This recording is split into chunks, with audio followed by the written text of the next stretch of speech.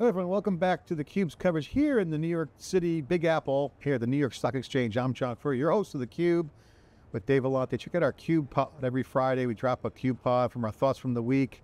But here we are in New York City for its UN General Assembly. You got Climate Week, a lot of action around globalization, bringing worlds together, the nexus of this next revolution of technology, bringing it all together. Again, behind me is this trading floor of the New York Stock Exchange, and Dr. Amit is here. She's the co-founder and CEO of OpenPolicy. Dr. Amit, great to see you. Thanks for coming in. Great to be here. So we have the CUBE here in New York City. You know, I love it. It's UN Summit.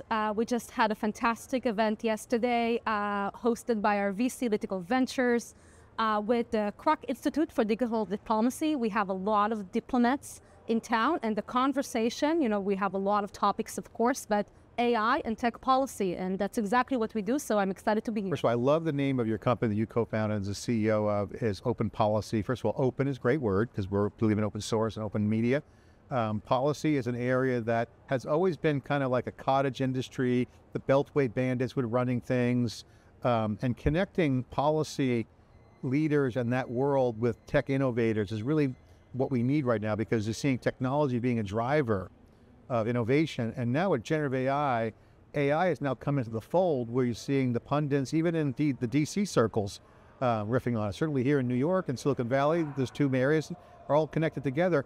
You're starting to see the center of it, and you're leading the charge. You're about a year into the company. Congratulations. Business is good.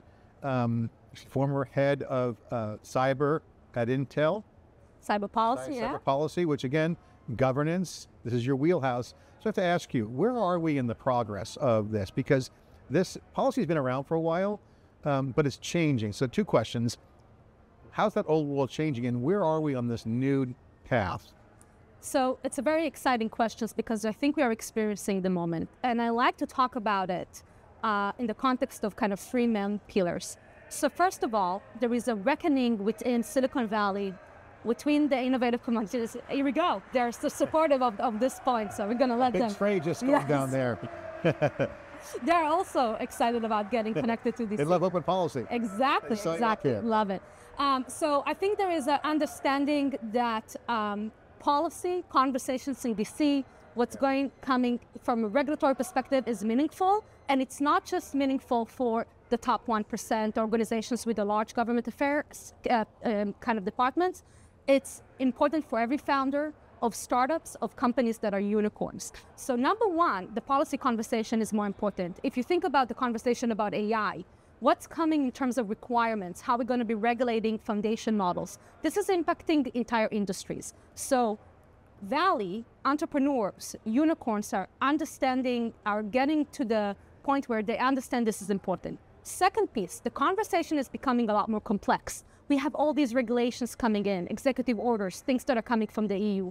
And here in that intersection comes the third point, which is there is an opportunity to use AI, and this is what we're focusing on with our platform, to take processes that in the policy profession used to take consultants that are all over lobbyists and would take them a lot of time, and simplifying them, and take that expertise of the policy strategist and train it on the model. So we are excited about being in that intersection, and really what we are doing is providing end-to-end government affairs value, how policy can impact your organization, how you can be impactful in the conversation, but also take those insights into your marketing and your product, and bringing that to the entrepreneurship unicorn layer. And tech is becoming much more involved in policy, but they've always, and admittedly so, not always great at it.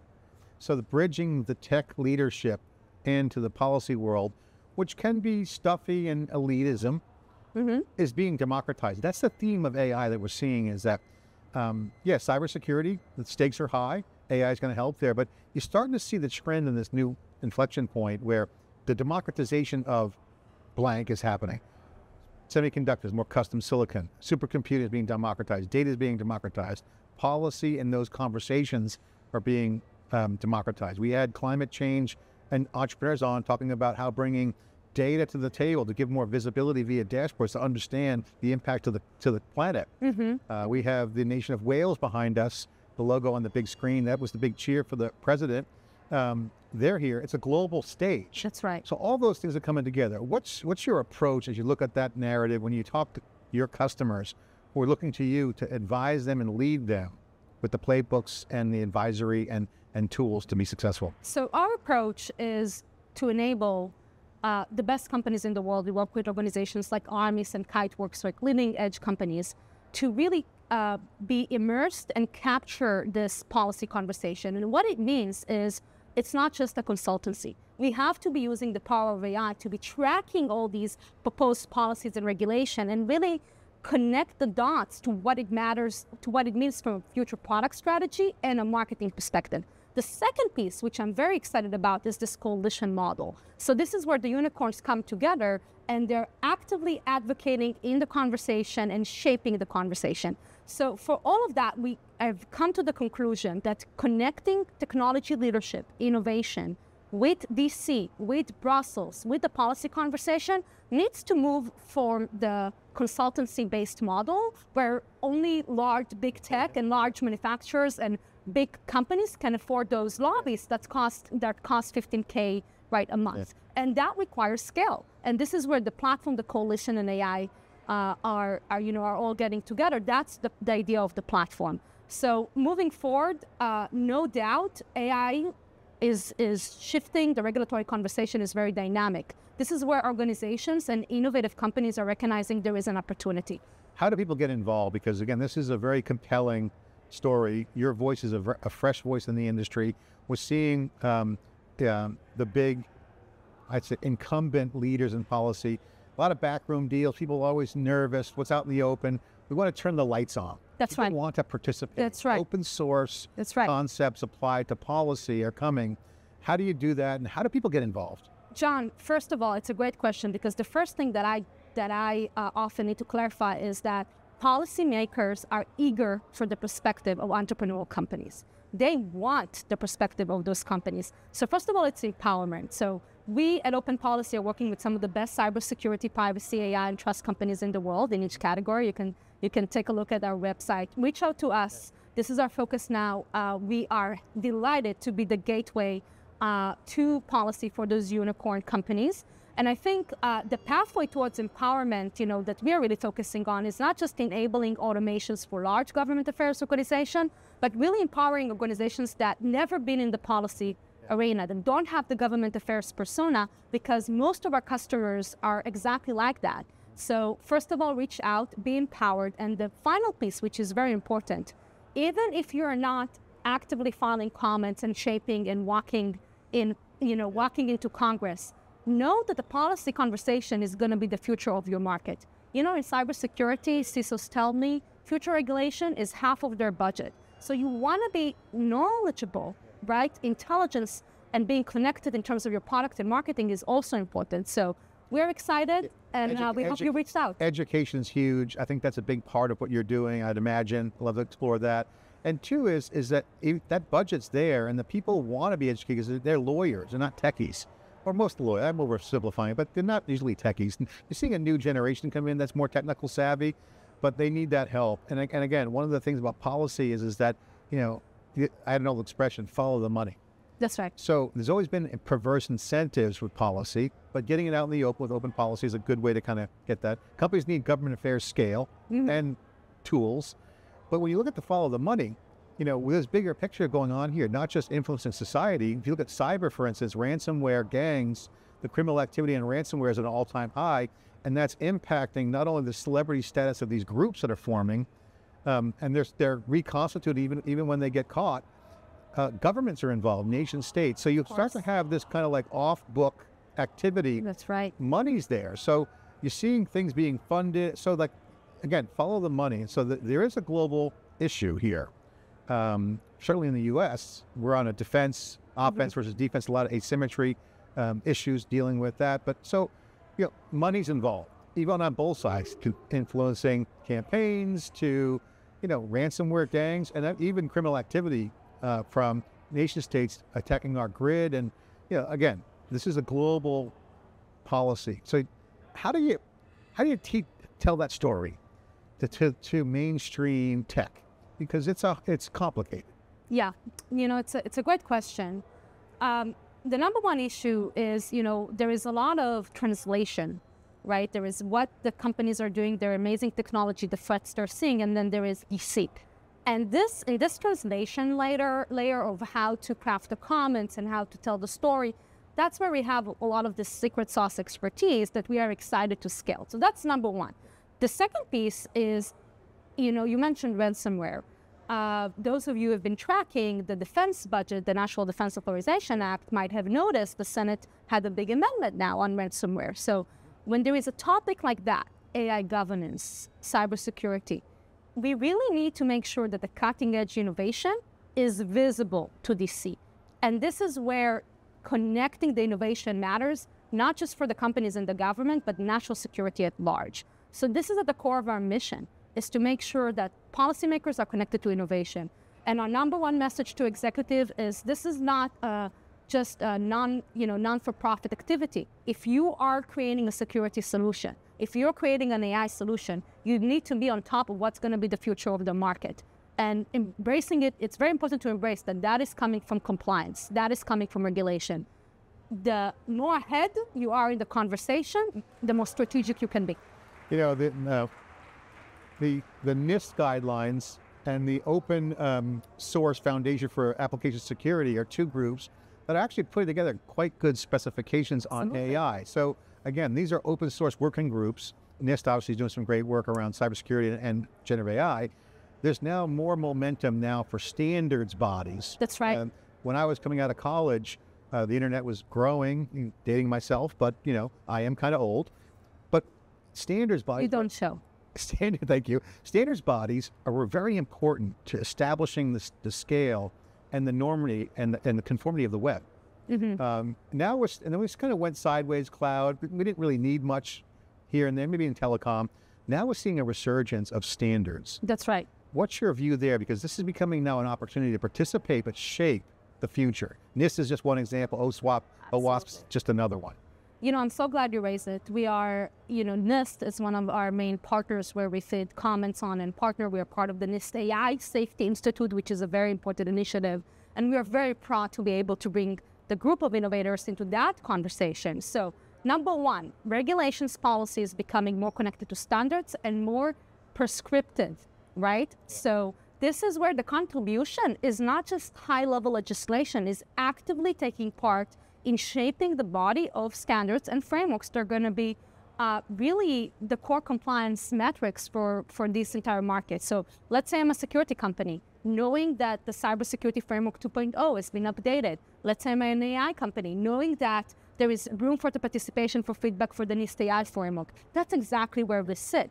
And the idea is to simplify the access to knowing everything that is coming, but also allow engagement. And the coalition is not less important, because for these companies to have one voice, or at least a consensus, it requires also the technology and the expertise. And the collective intelligence of the community can really be a force multiplier in affecting change. Absolutely. Competitors are coming together because they understand that, if they're not there, it's the 1% that shapes the conversation, which is important, but we need more voices. Dr. Amit, I want to get your opinion on reaction to this. So around the old way versus the new way, open policy way, which I call the new way, is that in the old way there's a lot of backroom deals going on, money follow the money, my friend's brother works there, uncle, the Beltway bandits, as they've been called.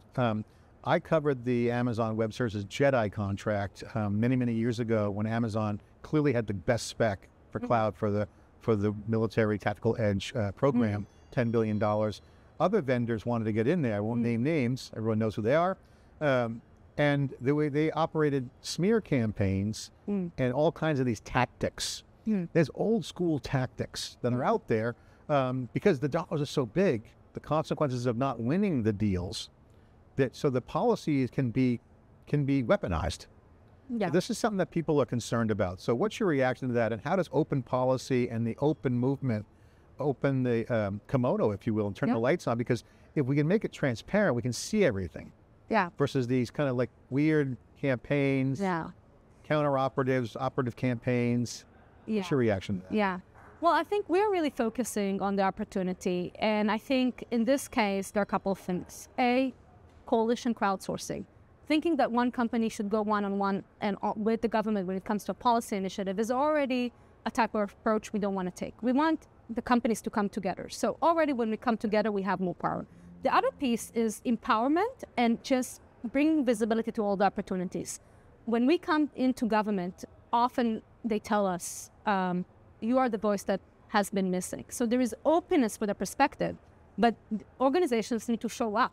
And it's our job to simplify for them what showing up means. No longer 50 people, right? Government affairs show up to be effective, right? So this is where we focus. And I think my number one message to the audience is it doesn't need to be the case that only certain groups have access to DC. There is openness, there is opportunity, there are opportunities to comment, and we are there to simplify and crowdsource, right, the perspectives and making it easier. And absolutely, we are committed to the innovative companies. We are committed to representing organizations that are leading edge and not necessarily have that, very robust 20 people shop right now in DC, because we believe this is the next generation of the perspectives that has been missing. You said at the beginning of this interview, market impact, influence isn't just about influence, it's about having a seat at the table. That's right. If you look at the old way, the tactics were about extortion, pressure, lobbying. The word lobbying became kind of a negative term versus being more educational, which is the traditional definition. So having influence and a seat at the table is super important. I think people are hungry for that. So how do they do that? Take us through. I'm a company, I'm in need of some government affairs. Walk me through. I want to have market influence, because the older models aren't operating under open market influence and a seat at the table, because that's what the modern consultancy / platforms are looking like. And I think it's important to distinguish, there are amazing players right now in DC, amazing lobbying firms. We leverage them as well. There are trade associations that are fantastic. And some of these big organizations are taking on the hard task of educating policymakers, and they're doing it on behalf of others. And they're creating positive external, network effects. But, traditionally it was the case, I believe, that, you hire someone in now, so you need a very, experienced policy strategist. They would hire lobbyists that are very expensive or try to write comments themselves. And it's just hard. It's hard to write the comments. It's hard to understand what you should be focusing on, to prioritize, and how to really think about the contribution you can bring to the table. It's hard to come together. We talked about coalition. Traditionally, those coalitions are very big. Like you look at the Chamber of Commerce, a fantastic organization, but really focusing on the entire market. So, what we're trying to do is really simplify all of that and have an end-to-end solution. Let me ask you a question. So, as I see it, I see the world kind of like in a world where it's coming together, where government has traditionally misunderstood big tech, okay? And big tech has misunderstood government. And, certainly with Lena Khan, they're trying to regulate M&A, which is causing a little problem in the industry. We're seeing a lot of problems. And so in the tech circles in Silicon Valley, the conversation's like, hey, they'll kill what they don't understand or regulate what they don't understand. So our job is to help them understand. Yeah. So being misunderstood is a bad thing in this case. So how do we change that? What needs to happen? Is it just straight education? Is it blocking and tackling? What are some of the tactics, strategy and tactics? Yeah, and I love this question. So first of all, a good friend of mine says, when Silicon Valley comes to DC, they come to hunt. When DC comes to Silicon Valley, they come to the safari, like have, experience and see all. Of course, this is a metaphor. There's a giraffe over there. Yeah, this is of course a metaphor and a joke. But the reality is that policymakers are very well intentioned.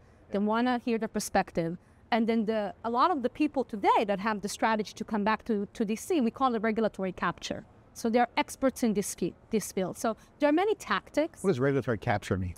It's essentially often referred to as the practice of, there is something happening in the policy conversation. There is a new technology, regulators want to regulate. Those with access can tee up the conversation in order to create market opportunities or remove market barriers. And it's not just direct funding. If you look at appropriations, it's just shaping the technology controls. Tied to market share, business outcomes. Yes, yes. And, I think that the foundations of it is just democratizing access to policy expertise and the idea of coming together and the tactics, which are many in the playbooks, right? Comments creation, meetings, there are many tactics.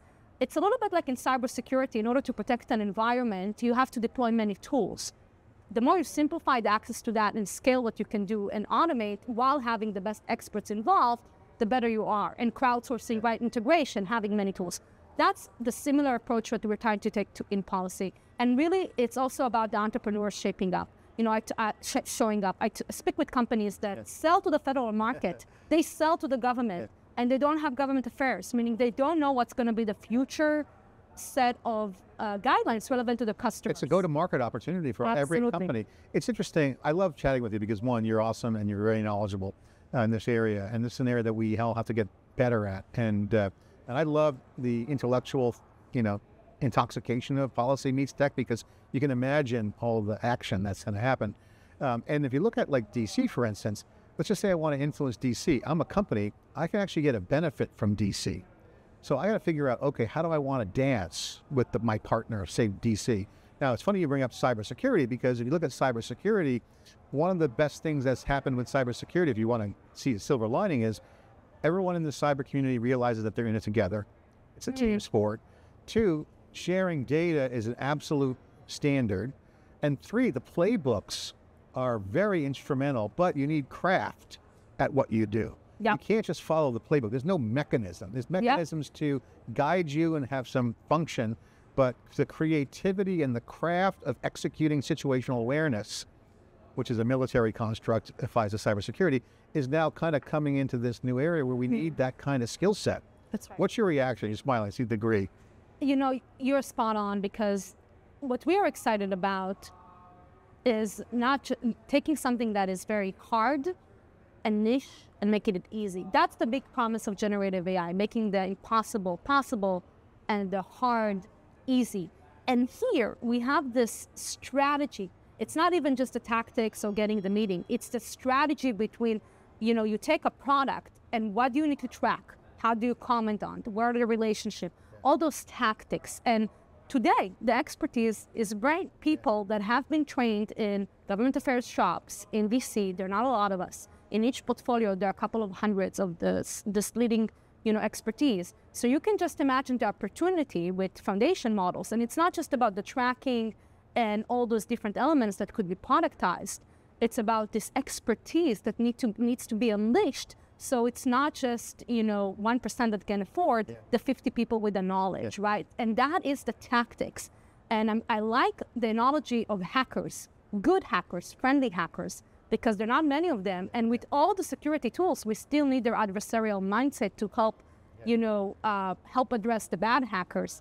And now you're seeing security companies tapping into their tactics. So it's like policy hacking. We want to do the same. The same thing happens. It's about scale and access to data and the human driving the action, driving the car, so to speak. All right, so it brings up another cybersecurity angle here, is that, okay, what I've noticed, it's not just cyber, but we're seeing with the generative AI data center transition, where these super clusters, supercomputing is coming in to the data center. It's being democratized for the masses, NVIDIA and everyone's leading the charge, Broadcoms of the world, Dell. So, okay, so we got supercomputing. If you just put the new stack in place without changing the process, you're broken. So back end, front end is happening at the same time. That's right. You got to do both. You can't just say, I'm going to lean on generative AI and then keep the old process and tactics. You have to adjust the tactics and the process for the stack or technology you're using. Can you share your thoughts on this? Because what process changes on the policy side as generative AI comes down, as these new communities come together, as these coalitions form, start sharing collective intelligence, start looking at detecting and understanding regulations, and then responding and reinvesting. This is that cyber mindset of a SOC. So sharing is key. What is the process? Because, okay, I buy Gen AI, but what's the process? What changes? Another question I love. I think you're going to see a huge exploding area, which is a category that, has been there, but it's going to grow. It's called policy as code. So the approach of I'm going to sit down and let the EU Act play out, and in 3 years I'm going to change the stack, is no longer applicable if we look at the next generation of security and AI. regulation. You have to be on top of it now. FTC is already looking at AI violations, right? So things are coming out, standards are coming out. They might be in the proposal stage, almost final. This is the time to implement because those things take time. The process of infusing policy into your production is there that we are most excited about, because when we work with some of the best security companies in the world, like Lasso, like Carinium, Hidden Layer, it's not just about access to policy and what's coming. It's about governance and how you take that into the product. And I think that is the next generation of the value of policy. And we already know security companies that help with compliance and have that knowledge-based already built into the environment are delivering a lot more value into the enterprise. Yeah, it's interesting. Policy brought this up earlier. I interviewed around clean tech and also the tech weeks going on. Both things are interesting about sustainability and policy. It can't be a bolt-on. It can't be bolt-on after a trajectory of something's happening. A decision gets made. It's got to be in at ground zero of all decisions, native to the process, not a bolt-on. Yeah. I mean, it feels to me like, I need policy. I'm going to DC, hire someone, and they hire, or hire a firm. Yeah. Okay, good first step, but that's not the answer. It's not a bolt-on. It has to be embedded in the culture, just like thinking about our planet and things of that nature, because we're impacting. Data centers impact the earth. Policy will impact the future of a business and also society. And, this is the key point. Embeddedness into the company and bringing what we call government affairs value cannot be achieved if it's just people's time. So you have to have that intertwined. This is where the tech comes in. So once we understand the policy that matters and all the products that are changing within the company, with the SaaS, with the platform, we can continue and contextualize and have that embedded. And this is the piece I'm most excited about, because if you talk about policy awareness and tapping into that value of go-to-market through policy, you cannot be just relying on the time that consultants has. You have to have a different way to connect into the organization. That means a platform, that means technology. Okay, Dr. Amit, last question. We'll just riff on this because it's something that's fun to talk about. Okay, Gen AI is happening. We're going to see that happening. Technology leaders are innovating. We're seeing new things we've never seen before, new category, as Jensen says from NVIDIA. What new problems can we solve now, hard problems in policy, that wasn't solvable pre-Gen AI that you see coming? What's on the table that we can actually crack the code on now that moves the needle? We like to think about ourselves as one of the most interesting use cases, because this is about the connective tissue. Like, we can continue and drive AI and innovation, but if innovation is not talking into policy, we are missing a key piece that was traditionally, again, very human expert driven, and this is where we have an opportunity. You mean like in a professional service, human driven? Yeah, all those things that are really, very foundational to our technology ecosystem, whether it's design in very niche area, if you think about semiconductors, whether it's bringing a lot of data in, whether it's that missing human expertise that once in reach with all the data points, get you to the final product, to the strategy. I think that is very interesting, because you take a game changer capability like access to policy, and it's the network effects that, okay, you already had an amazing company, amazing innovation. They were just not in the conversation, and you bring their capability, and it's a game changer. And I also am excited about the other side, which is policymakers and government are starting to use AI to better understand the sentiments and connecting to what is happening in the innovation layer, and that is important as well. So really, speed, access, scale, and results are problems that we can solve faster. Yeah, and I'm excited about taking areas that are human expertise, very expensive, very undemocratized, and putting that together with the data moat and with the network effects of, product. And, we like to say that it's that 1% that really matters. And I think, for us, for me, my passion towards this project is, once you connect innovation to policy, beyond our own innovation, small innovation and open policy, it's about all those amazing leaders and what they can bring to the policy conversation. So it's really democratizing democracy. The magic happens. Exactly. That's the melting pot. I guess we do have one more question since you're here. UN has been in town here in New York City. That's right. It's Climate Week as well. A lot of content coming in. And AI Week. AI is the conversation. AI, we're at the nexus at this point in time. It's a very historic moment. At least in my lifetime, I've never seen this much real opportunity to change fundamental systems while maintaining our shared values in the world and our society as a free society here in the U.S. What have you learned this week so far? I know we're kind of in day 3, or 2 or 3. What kind of conversations have you had here in New York City around the globalization? Obviously, the president of the UN and EU was here earlier. We saw her. We got the whales are here. Argentina was here on Monday. What are you hearing? What sort of conversations are you having? What's the sentiment? What's the vibe? Yeah. So again, of course, there are many things we can discuss, but I think we see a commitment to responsible AI and AI governance. Of course, this is predictable, but I think it's important to reinforce. And so this is where regulation is not an inhibitor for innovation necessarily. Yes, we have to be careful, but it's actually a driver for innovation. This is where you have those amazing AI governance, AI security coming in, helping organization to, yes, deploy AI, but also do this in a way that is trusted. So that's exciting. The sentiment that I'm hearing, and I heard this yesterday, is, wow, we want to get connected with those entrepreneurial companies, and not all of them have tech diplomacy in-house teams. Guess what? They don't have a dedicated, ambassador. They are out there in the valley building the companies.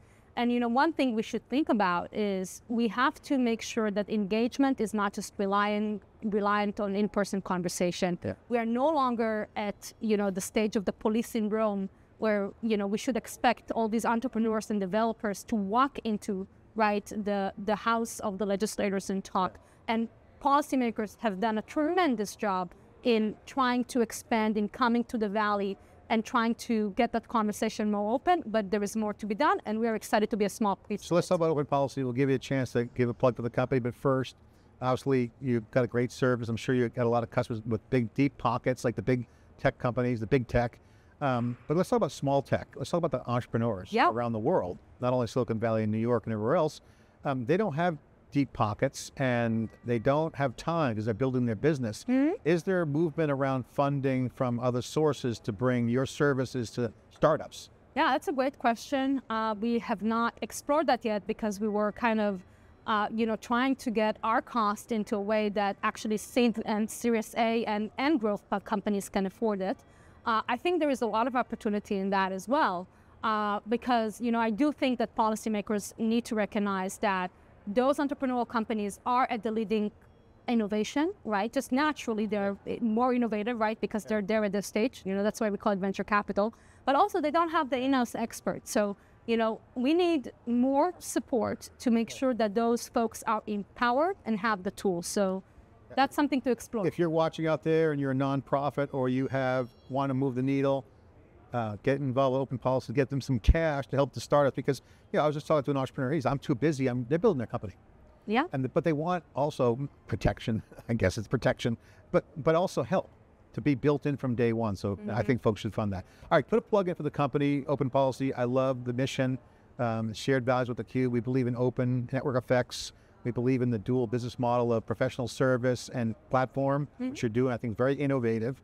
How you're executing that. So take a minute to put a plug in for the company. Yeah, I've been talking about the company all the time. So first of all, vision of me and my co-founder, David Uzan, who is the CTO. Our team continues to grow. We are very fortunate to be at it at a year and already achieving, really great business results. We work with some of the best cyber companies in the world in AI. Really what we are is an end-to-end government affairs offering, right, on a platform. And the idea is, if you're a cyber company, you're an AI company, you are impacted by policy. If you don't have in-house policy experts, or maybe you have one or two and you want to scale, we have the SaaS, the coalition, and the network effects to do it. So we love for more and more innovative companies to join our ecosystem. And I think it is a message about empowerment. It's also a message about understanding that the policy conversation is no longer 5 years in the making. We are seeing, you talked about NIST, things coming in and out in 3 months cycle. So if you're investing in marketing, I think it's very important to be accelerated too. It impacts product roadmap, but ultimately impacts sales. So if you're a business out there, this is going to impact your bottom line. fast environment. It's the pace of play, as they say, is pretty high right now. Congratulations. Great to have you back on theCUBE. Thank you. And congratulations, and we love your mission. Again, open policy, really changing the game. It's the new formula in the modern era. Openness, network effects, but also coalition and collaboration. That's community. Of course, this is theCUBE. We believe in the community. We're here in the New York Stock Exchange, opening up our East Coast studios here on the floor of the NYSE. I'm John Furrier, host of theCUBE. Thanks for watching.